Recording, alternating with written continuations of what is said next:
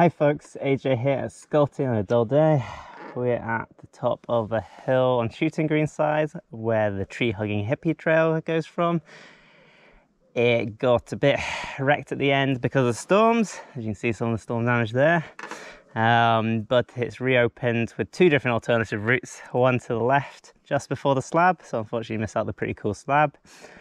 And the other one goes over the slab and then goes to the right. Haven't ridden either of them. But it looks like the left one's more popular. So I'm going to try the left one first, and if we've got enough energy I might push back up and try the right one. But yeah, let's give it a shot. It's great to have these trails open again.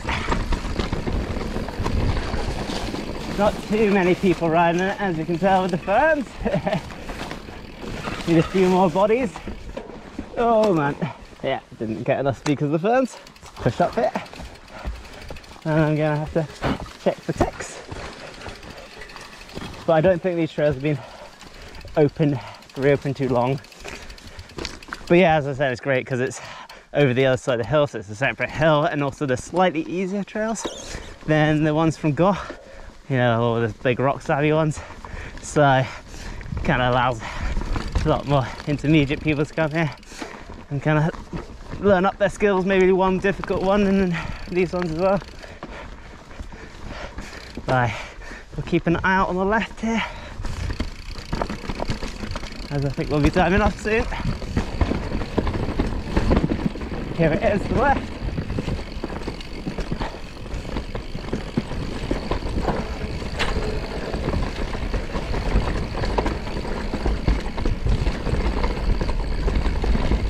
Yeah, it's pretty well ready. Ooh, a little rock slab. Nice. Great that they found another little rock slab to replace the other one. What we got here? Ooh, a cool like ridge we're on top of. Oh my god. A bit more tacky than it was before. Just a straight line shoot though. That's going to get pretty difficult in the future with more people riding it. A little jump on the right and then left, and that's the road. So you turn right there to go down the rest of the hippie trails. And yeah, I'm going to push back up and give the other route a go, and I'll put it after this one. See you soon. Okay, we're now at the split and we're going to go right, which is the original tree hugging hippie.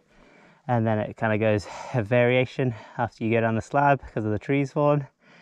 It's interesting that this left line didn't go down the slab, because that's kind of what this trail is really kind of famous for, this cool slab ahead, which is really good for beginners. It's kind of where you take anyone trying to learn the first slabs for. It's a shortish one, but quite technical actually, more technical than some of the other ones. But yeah, let's go give it a shot, see what it's like. But yeah, I thought you definitely could use this and then kind of turn to the left, but probably at the time they didn't know.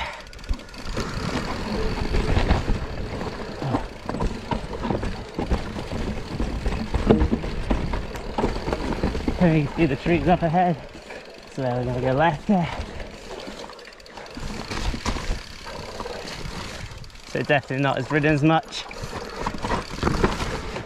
And there's a few boggy bomb holes and a couple of trees, so they'll cross the trail again. Bit more direct line, steep it straight down. Got some ferns coming up. Definitely not as ridden as much as the other one. Smash, smash, smash. Do my bit.